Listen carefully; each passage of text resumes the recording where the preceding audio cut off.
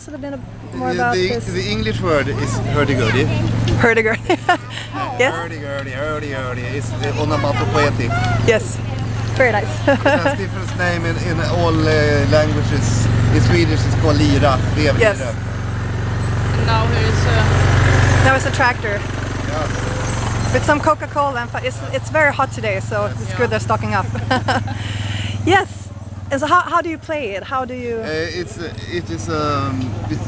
a violin, a kind of violin. Yeah, cool. But instead of a bow, there is a wheel. Mm-hmm. The wheel drives the bow. The crank. Yeah, it's you crank it and then the crank drives the wheel, which is a bow, and I can play like a violin. Because then you have like notes.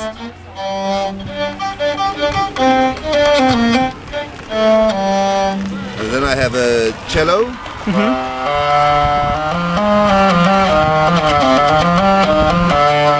And then I have a more violin. Violin.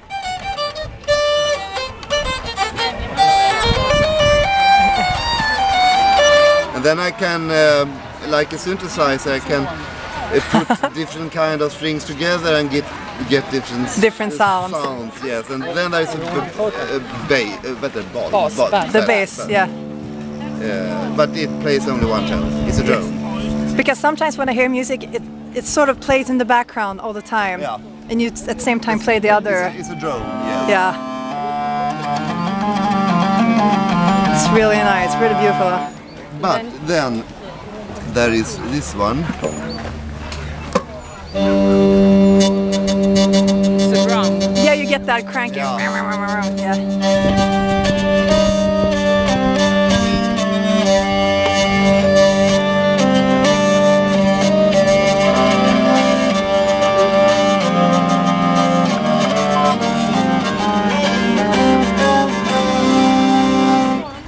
So it's a lot of different sounds. You just adjust a little bit and then you get different sounds. Yes, I have with the strings. Yeah. Yeah, really cool. And are these like instruments like typical for Sweden, or is it like Nordic? No, it's European. It's typical European medieval. Yeah. Yes. This instrument has its highest, most played point at the Baroque. The Baroque period. Yes. Yeah. But it was played in the Middle Age too. Too. Yes. It's very cool. Can you wait a little bit? 2 seconds. Yes, well, thank you very much, and I really enjoyed your playing. I filmed you a little bit earlier. You're great. Thank you. And so I hope you continue to have a very nice day. Yes. And thank you. Thank you. Okay, bye. Bye bye.